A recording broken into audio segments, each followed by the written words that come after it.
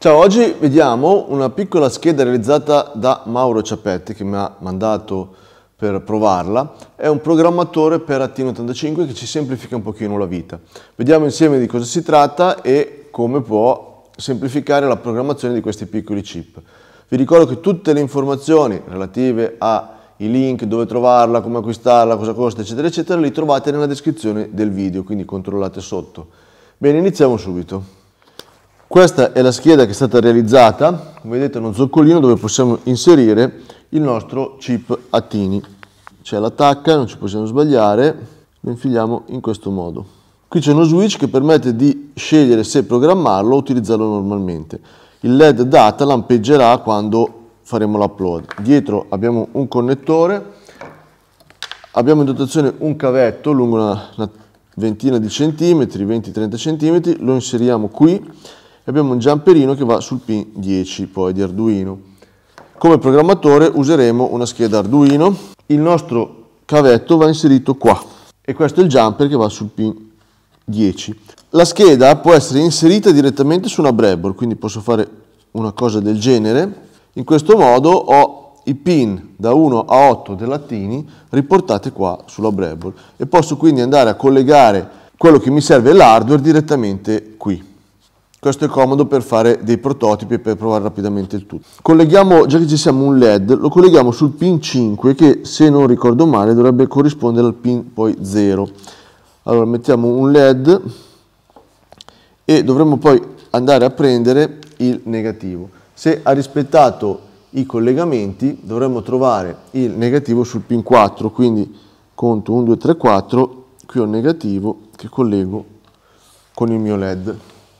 Ora colleghiamo il nostro Arduino 1 al computer e lo prepariamo come programmatore.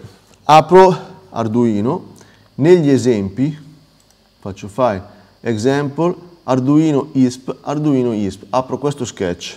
Ora lo carichiamo sull'Arduino, quindi ho la scheda collegata, seleziono Arduino 1, cerco la porta, eccola qui, faccio upload. In questo modo il nostro Arduino 1 diventa il programmatore dell'ATtiny. Attendiamo il termine. Durante la programmazione magari è meglio scollegare la scheda dell'ATtiny per evitare problemi. Okay, una volta caricato questo possiamo chiuderlo e poi lavoreremo qua. Per lavorare con gli ATtiny bisogna caricare la piattaforma.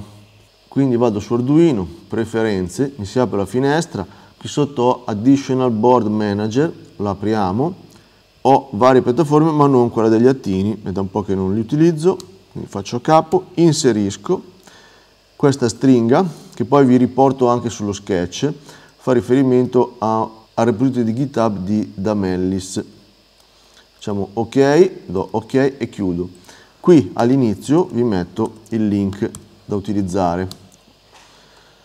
Poi qui creeremo uno sketch a piacere, per esempio pin mode, facciamo 0 output, poi speriamo di aver preso bene il pin, e qui facciamo un blink, quindi digital write 0, not digital read di 0, quindi inverto quello che trovo sul pin 0 e poi facciamo un delay di 500.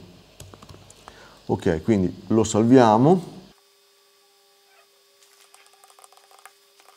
Ora andiamo a configurare l'ambiente di sviluppo, dobbiamo aprire il board manager, quindi vado qua, vado su tools, board manager, cerchiamo ATtiny, o semplicemente Tiny, eccolo qua, questo è l'ambiente di sviluppo per 25, 45, 85 e simili. Facciamo install, aspettiamo che venga installato.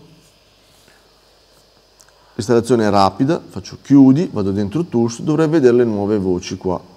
Difatti mi trovo ATtiny microcontroller, il nostro è un 85, quindi la voce è questa. Lo seleziono, torno dentro tool, qui abbiamo una serie di impostazioni, allora correggiamo, mettiamo ATtiny85, verifichiamo anche il clock, dovrebbe essere 8 MHz internal. Okay, questo va a configurare i fuse della chip. La porta lasciamo questa, il programmatore dobbiamo dire Arduino ASISP. Normalmente il nostro ATtiny funziona a 1 MHz internamente. Se vogliamo farlo andare a 8 MHz, quindi un pochino più veloce, abbiamo visto qua che l'abbiamo modificato, ma per far prendere la modifica bisogna fare burn bootloader.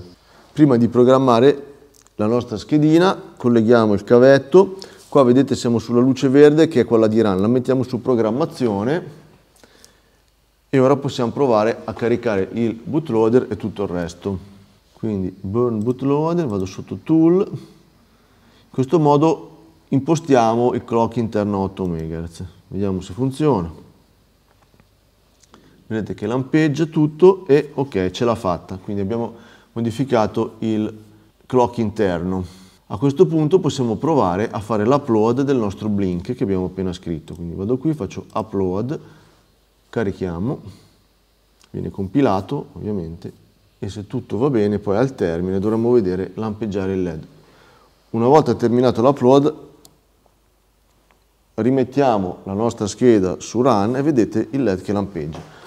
Ringrazio Mauro per la schedina che mi ha inviato, mi ha fatto provare, quindi è opera sua, quindi originale, molto utile. Come avete visto semplifica molto il processo, non avete bisogno ogni volta di cablare tutto, con un semplice switchettino potete andare a cambiare la modalità da run a programmazione, quindi è qualcosa di ben fatto. Come sempre i lavori fatti da voi sono molto precisi, belli, puliti, quindi sono molto felice di poterli provare.